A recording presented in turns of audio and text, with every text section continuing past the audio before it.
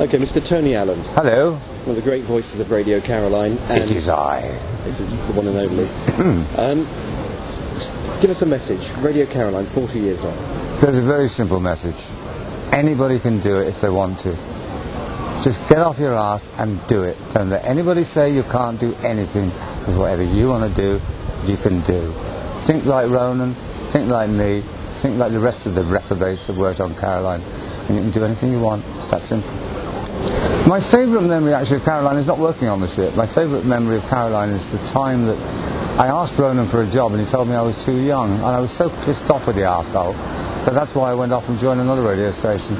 So it's all down to the grey-haired git anyway. That's basically it, really. Oh, Ronan and I are great mates. We've always been great mates. Always will be. I adore the ground he walks on. What is it about Ronan O'Reilly that made him start Radio Caroline?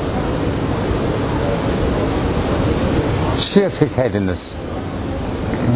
That's simple, same as me. Pig-headedness. Not going to be told by anybody you can't do something. Just do it, you know? I'm going to run now, I'm really tired. Loving awareness is free. Is free. Is free.